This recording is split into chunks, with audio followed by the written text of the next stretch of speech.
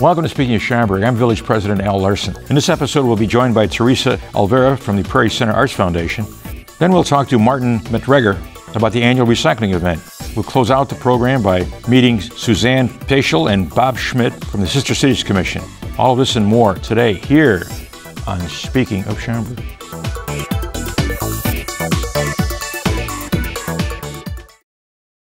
The Prairie Center Arts Foundation is a nonprofit organization that's dedicated to the growth and excellence of cultural arts in Schaumburg. Here to tell us about an exciting special event is Prairie Center Arts Foundation Development Coordinator, Teresa Alvera. Well, welcome to Speaking of Schaumburg. Thank you. What exciting event are we talking about? Come Wine With Me is a wine tasting event. It will be held here at the Prairie Center on the 18th of April. It's a Saturday evening from 7 till 10 p.m. Okay, and what do you do besides drink wine? Well, there will be several wines available for tasting, probably in the neighborhood of 75 to 100 different tastes. Oh, really? In addition, yes, we'll also have microbreweries here that will be offering samples of their brews, and they're local. And then we will also have a distillery or two that will have some spirits. How about Granite City? Is Granite City invited? Granite City will be here. Ram will be here. Okay. Sam Adams, I believe, will also be here in terms of the beer that we'll have available. How about the snacks, the food? We will have food provided this year. A couple of new developments. One is a catering company that is located in Roselle. They're called My Chef Station and Baby Carrots Catering. They will be actually doing food demonstrations, so they'll be providing some light bites and actually showing people how to prepare them. So that will be something new this year. And we will also have tastes provided, little nibbles provided by Whole Foods, Trader Joe's, and Trader Joe's, that's great. Yeah. They just started up in Schaumburg, didn't they? Yeah, they just opened last week, I think. Okay, all right. And how much does it cost, and who do they contact? $35 is the cost of admission. You can buy tickets at prairiecenter.org, or you can call the Prairie Center at 847-895-3600. Now, besides this special event that's coming up, what other events are sponsored by the foundation? Well, we do usually at least two major fundraisers every year. The spring one has been Come Wine With Me. In the fall, we also have a major event as well. And we just actually set a theme for the fall event to celebrate the Prairie Center's 30th season coming up beginning in September. It also happens to be the 30th anniversary of the premiere of the Back to the Future movie. And so the theme of this year's fall event will be Back for the Future, to back the arts at the Prairie Center. Are people going to dress up or anything, or is that? Yeah, I mean, there will be several opportunities, to do that. I mean, there's several years to choose from throughout the series of the movies, from 1855 all the way up to 2015. So, people want to dress up in costume, perfectly welcome to do so. It makes for a really fun evening. That's a great movie series. Michael Fox, right? Michael J. Fox. Yeah. I think it'll be really fun for the people who come to the event. Well, tell me more about this. Other things that the foundation does. How much money do you raise? And what do you get for your dollar? Mainly, the foundation supports programs at the Prairie Center. So we support everything from helping to supplement the season of entertainment at the Prairie Center. We also support in-house youth programs at the Prairie Center, which includes the Schaumburg Youth Orchestra, the dance ensemble that performs Nutcracker every year. We support the youth choir, which is in their second, or actually first full season. And then we also support Schaumburg Summer Theater and the Screen Test Student Fest, the Student Film Festival. Will there be any entertainment at this event? Yeah, at the wine event, yes. We actually will have a couple of harpists from the Schaumburg Youth Orchestra that will be playing. Two harpists? Yes. Wow. A harpist duo. And then we will have members of the Schaumburg Youth Choir performing as well. Okay. So I'm very excited about that. It's the first time we'll have them at this event, and I'm really glad to be able to showcase the talent that we help to support. Is this the second or third year in a row? How many years have we? This is our second year for the wine event. Okay, and what kind of attendance did we have last year? Last year we had about 170 people. We're hoping to surpass 200 this year. It would be nice. So there'll be wine stations all over the place? All over the main floor of the Prairie Center, yeah. Okay. Yeah. People can come in there and nosh a little bit and sip some. What's your favorite wine? I prefer a Merlot, a nice Merlot. A nice Merlot? A nice Merlot. You know, there's a Merlot you should try. Yeah. And they had it down in Springfield and up here too as well. It was called Maryland Merlot. Maryland Merlot? Yes. I'll have to give that a try. And I'm serious about this now. And on the cork, it had a lipstick. Like a, you know. Perfect. But there was I think the Sangamon Club down in Springfield had it, and they had it up here as well. Fun. So maybe you could, rattle around a little bit and see if we can get I'll have to give that a try. Maryland Merlot. Perfect. Both of these events are events that are very well supported by the community, including yourself. And we're delighted to be able to offer these kinds of opportunities to showcase the Prairie Center, to showcase the programs that we help to support. How much did you raise? Money did you raise last year? Approximately. For the wine event, probably somewhere in the neighborhood of $2,000 to $3,000 profit. But it's a nice event. It promotes the Prairie Center, and certainly that's important. And the programs. I mean, the programs that we support are near and dear to us. And in addition to the ones that I mentioned before, we One more time. Call what number? 847. Yes. 895-3600. We'll do that again. Okay. 847. Yes. 895-3600. Well, thank you, Teresa. Thank you very much for having me. Well, thanks for being here. A sure sign that spring is right around the corner is Schaumburg's annual recycling event. Learn more next here on Speaking of Schaumburg.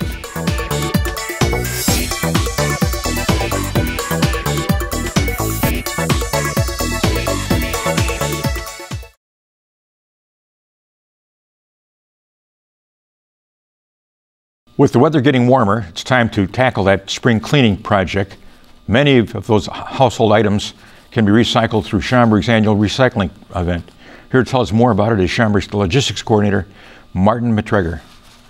Tell us about it. Well, it's a really huge event. We've done this for quite a few years now. We collect everything from electronics, fire extinguishers, eyeglasses, telephones, cell phones, wiring, old Christmas lights. Did I say fire extinguishers? And this year we added something new. We added books to our list of recyclables. Yes. Really? Yeah, that's big. Company called Scarce, organization called Scarce, will be collecting them this year, and they get used for people in need that can't afford new books, and also anything that isn't so good for reuse, they'll actually shred them and reuse the paper itself. What about TV sets? So we're definitely collecting television sets. It's a huge item at our event. Last year, we collected over 50,000 pounds of television sets. This year, I have no idea how many we're going to get, but how about tires?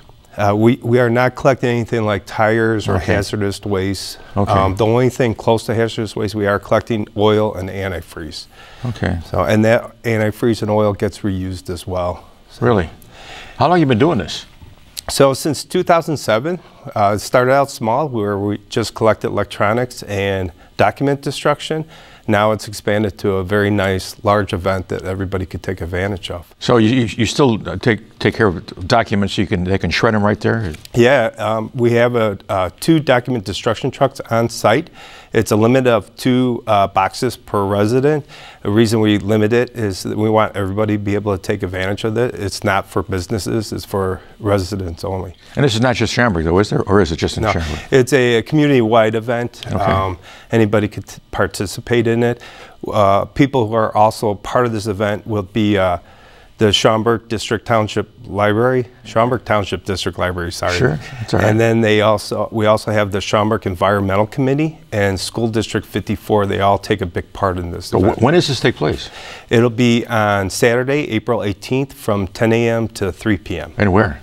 It'll be at the School District 54 admin office, which is on Schaumburg Road. It's 524 East Schaumburg Road. Just across the street, right, from Village Hall. Exactly. Yeah. Exactly. I mean, how about traffic control? I know last year you had cars backed up. Well, actually, last far. year we did pretty good. The year before we had some issues, partially because of the construction that was on Schaumburg Road. But last year our times went down to, we timed the cars as they come through the event, and it only took about 10, no longer than 15 minutes once you entered the grounds to go through the entire event itself. So we hope to keep those times down to a minimal. Plus, we have a bigger parking lot now in the school district, so that we can actually buffer a lot of the cars and get them off the roadways themselves. So computers, television sets, monitors. Yeah, exactly. Monitors, anything electrical, all the way up to the size of like a microwave. They'll take microwaves, no white goods, which would be washer or dryer, but anything up to the size, anything around the high school or the house, like a curling iron or anything that has a cord to it or even takes batteries, we will take at the event. We also do clothing as well. How about old paint? We won't take paint at this event. Okay. There is a place down in Naperville that handles paint and other hazardous waste if people need to take advantage of that. Oh, sure. Oh, sure. And how is this promoted? I mean, how do we get the word out about this recycling event? Well, we do obviously a press release. There's been a few news articles. We have it on our website. School District 54 puts it on their website and their news article. The Schaumburg Township District Library goes through their avenue of advertising as well. Anywhere we could think of. And what's the time frame for it? I mean, when does it start in the morning and when does it end? It starts at 10 a.m. and then we end it at 3 o'clock sharp. By 3 o'clock we're pretty tired. We just want to go home. But I can understand that, yeah. Now, who picks all this stuff up? Are there certain companies that pick up different segments of what's being recycled? Yes, Elgin Recycling is our big electronics recycler. They're collecting electronics and televisions and wire and stuff like that. Cell phones? They're collecting cell phones as well as... pagers? Yeah, it's just about anything like that, okay. Exactly. And then we have US again that does our clothing and textiles. Oh, so people can bring in clothing as well? Sure, clothing like old belts, purses, shoes, stuff like that we'll take really? As well. Yes. Really? Yeah. Didn't know that. Yep, and then we have Working Bikes. Working Bikes is an organization, and they take old bicycles and they rehab them, and they either sell some locally and use that money to ship bicycles to third world countries so people can use bicycles to get to their job or place to work. So. How many bicycles do you normally get? It varies from year to year, but somewhere around 30 to 40 bicycles. So, of all different types. Really? And where do they rehab them? There's different people that volunteer. A lot of them do it in their garage or their backyard. It's one big organization that developed, and people can just sign up to rehab these bikes. You know. So a lot of retired people tend to do this job. So, okay, explain this to me now. You take bicycles. Someone drops a bicycle off. What happens to it? So they'll take all the bikes back, and it goes to different locations. Mostly depends on who's working the event. It'll go to one person's backyard or garage or something like that, and then other people take those bikes. They work on the bikes. They rehab the bikes. They use parts from one bike to fix another bike. And again, they sell what they can locally and then use money like that to help fix more bikes and ship bikes to third world. So we don't mind that then if people pick up a bike from the recycling area and rehab it in their garage or... Well, this is, through the organization itself. Okay, so you have to be a part of the organization to do that. So it's monitored by the organization. How many volunteers do you have typically on a recycling event like this? So we get anywhere from about 20 to 30 volunteers, and they vary throughout the day. Obviously, some people don't make it the whole day or they can't make it the whole day, but we'll take any kind of volunteer. It always helps. Okay. So more, it makes it easier. What are some of the organizations that have volunteered? So the CPAS, which is Schaumburg Citizen Police Alumni Association. I forgot. Okay, sure. Yeah. And then you have the Schaumburg Environmental Committee.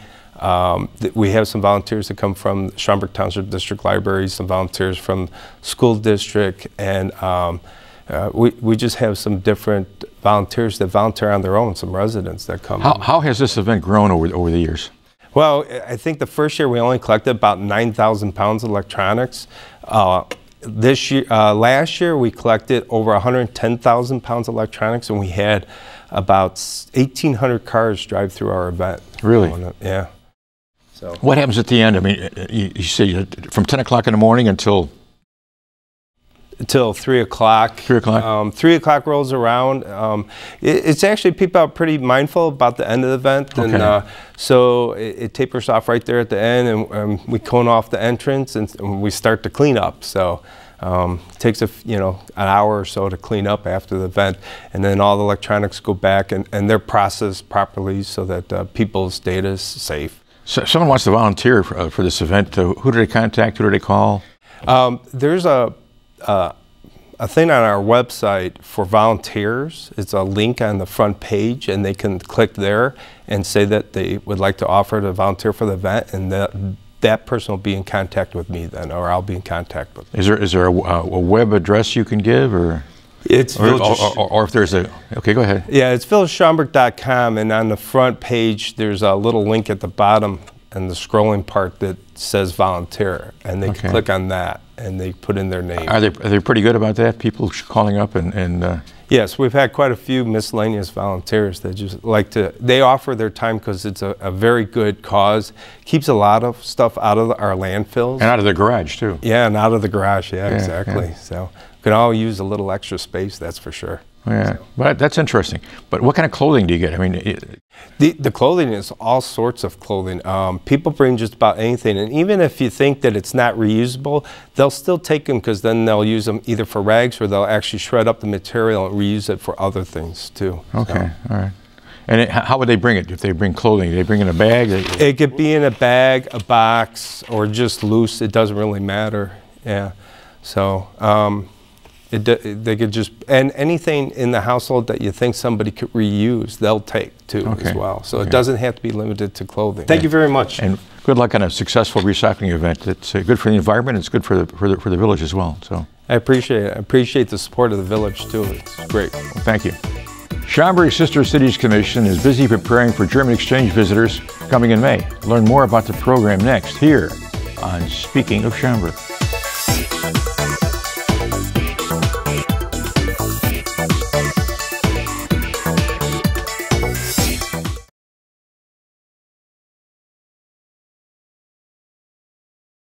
Schaumburg Sister Cities Commission is responsible for planning exchanges to and from our sister cities in Germany, India, and Japan. Suzanne Paschel and Bob Schmidt join us to tell us about the exchange program and how we can get involved. Well, welcome to Speaking of Schaumburg. And how did you get involved with this program? Well, I'm a longtime resident of Schaumburg, and I've always kind of been interested in the heritage of our village, and also kind of exchange programs. So it just was a natural fit for me. Oh, okay. And have you gone on some of these exchanges? I have. I've been to Germany one time, and I have hosted several times, and I generally host the same person, and so I've become quite good friends with him and his wife and their daughters. Okay. So when I went to Germany, I stayed at their home. Okay. What town were you in Germany? The town is Rinten. Oh, sure. And it's part of the Schaumburg. It's more like a county over there than it is a city. So, comprised. And they had the Pied Piper of Hamelin, I guess, too. Very close by. We did see the Pied Piper. Did you see the show? Yes. We did. And there's the Visa River right near there. The Visa River, exactly. We took a little boat trip and. Oh, that was nice. Bob, how did you stumble into this program? I'm a second generation German American. Okay. And in 2000, my son took a soccer team to the area through the SAA, and he asked me to go along with him. And I've been interested in it ever since. Very exciting to go over there and visit the people and enjoy the culture that they have there. Yeah, it's an interesting place too. How about the Schaumburg? There's actually a Schaumburg Castle too, isn't there? Yes. And there's a palace with a prince. Right. Correct. Yeah. Well, tell me about some of your adventures here when you were over there. I mean, you stayed with a host family, right? That's correct. And, yes. And you did as well? Yes. Okay. Hartmut and Erika were my hosts, and it was very interesting. they took us around to various sightseeing spots there. Matter of fact, the last weekend we were there, Hartmut took us to where my grandfather came from, in Gilfershaus in Germany, which was really interesting. How about the food? How's the food over there? Oh, the food is fabulous, yes, and good German food and beverages. Yes. And a lot of seafood, and yeah, it was just. How about Myers Bitters? Did you ever try that? I did not. No, I didn't either. Don't. We did try the Schaumburger beer, though. Okay, sure. That's good. That's very good. Oh yes, yes. And there was actually, people don't realize there actually was a prince, and it was the last principality that joined the German Union after Bismarck united Germany. So, but I've been there a couple of times and visited the castle and also the Prince's Palace, and he's got one room that's all gold, and Yes. and so what are you guys doing now? What are your plans? Well, we're getting ready for. We have a group coming from Schaumburg, Germany, to visit with us in May. So we're preparing for that, and it takes a lot of effort. With a lot of folks are involved with getting the agenda together and finding the places for them to stay and places, you know, for us to take them to eat and that sort of thing when they're here. So How many are coming over? there are 5 coming this time. Okay. So, and they're all. Yeah, they're all males. They're actually involved with government there. So Sure. How many years have you been involved with Sister Cities? this is probably, well, I started out with the association before I was actually on the commission. So Sure. I've been probably 8 years. Okay, all right. That is kind of satisfying, though, isn't it, to see that kind of welcoming that you get when you're over there? Absolutely, yes. And it is. You form these relationships when it's lifelong friendships with people. You know, we have a lot in common with them. Okay. And you're part German. I am, yes. I have German on both sides of my family, so yes. And in fact, my grandparents came from a village very close to Renton, about 40 miles away, actually. So that's Okay. where they came from. And they emigrated here about the same time as the folks came from Schaumburg to settle here. Is that 1850? Is right around there. And of course, there's a direct link between Schaumburg and over there and Schaumburg over here. Yes. Is that correct? Right. You can look at St. Peter's Cemetery and see some of these names that are very similar. Well, they're the same names. Exactly. And that was interesting. We did get to see, my kids went to school at Nergi, the grade school, and Sure. of course we saw the Nergi home when we were over in Germany, and we saw, you know, you see where those names came from, because some of them I had no idea, but. Yeah, yeah. And Schmidt, I mean, that's so obviously German. Right. You know, one of the other things we have is an exchange student coming over to do an internship. She will be here for 6 weeks, latter part of the summer. She'll be working at Spring Valley Nature Center and the Heritage Farm. Oh, how wonderful. So we're excited to have her over, and looking forward to having, you know, possibly getting a continuation with interns. Okay. Who arranged that internship? How did that come about? Well, it came, actually, the person who was, I guess, sort of my counterpart over there in Sure. Germany, he sent us a note saying, you know, they had this opportunity. Is there any way we could accommodate that? And so the wheels started turning here, and we got the people from the Park District involved, and found a host and a position for her. And it turns out that we also have hosted her father on a previous visit when he came over here. So we do have a connection to this gal. No, the Sister Cities Commission is divided, not really divided, but there's the German kind of group, and then there's the Japanese Yes, group, right? Japanese and Indian. And an Indian. And I've been a couple of times with the Namerikawa, which is our Japanese sister city. So what other, you know, there are other exchanges at all as far as, let's say, Namerikawa is concerned, or? We've had some students that have come over, and there's one in the making. It involves a lot more planning, and they plan out a lot further. But I think it's going to be 2016 or 2017 when we have a group coming over again. How large a group do you anticipate coming over? I'm not positive. We didn't have it, but it would be like probably 12, 15.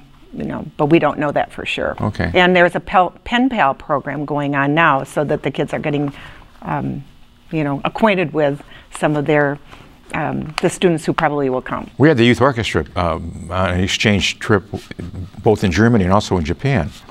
And when the youth orchestra played in Japan, these young girls just swooned over the couple of bass players, and these guys are saying, "This is the happiest day of my life." You know, they were writing email addresses on their wrists, and the girls were you know, these guys are blowing kisses, and I mean, it was like a rock stars. But no, it's a wonderfully program. Who started the Sister Cities program? Was it Dwight Eisenhower, wasn't it? And I don't know the answer to that. I'm not sure either. I think it was Dwight Eisenhower. I think you're right, though. Started out, you know, a good way to bring peace on Earth is to exchange ideas and exchange the kind of visits you guys are involved with. So, well, and when's your next trip? My trip over? Yes. You know, I don't have it planned yet. You know, probably in 2016. Suzanne, how about yourself? Well, if a group goes this fall, we don't know yet if a group will go in the fall. There's a possibility that there would, and then, you know, I'd like to go then, and otherwise next year. Now, if somebody wanted additional information about Sister Cities, who would they contact? Well, they can contact either one of us or Kathleen at the village. Tempesta, yes. And call the village 847-895-4500. Ask for Kathleen Tempesta. There you go. And she'll be able to give you the appropriate direction. And she's over there listening right now. One other thing, we do have an exchange currently going on. We're going to take a soccer team over to Germany in the end of June. Wow. And then they'll be coming over here at the end of September, 1st of October. So they'll have about, 15, 16 boys going over there with coaches. And similar, we did one, like I said, in 2000. I went over there, and then 2004, another exchange, and now this one. That's great. So well, we're excited. Yeah. Thanks for being on the show. Thanks so much for having us. Thanks, Robert. Okay, good to see you once again. And you're on the park board, aren't you? Yes, I am. Okay. That'll do it for this edition of Speaking of Schaumburg. Join us again next month for an all-new episode. Until then, I'll see you around town.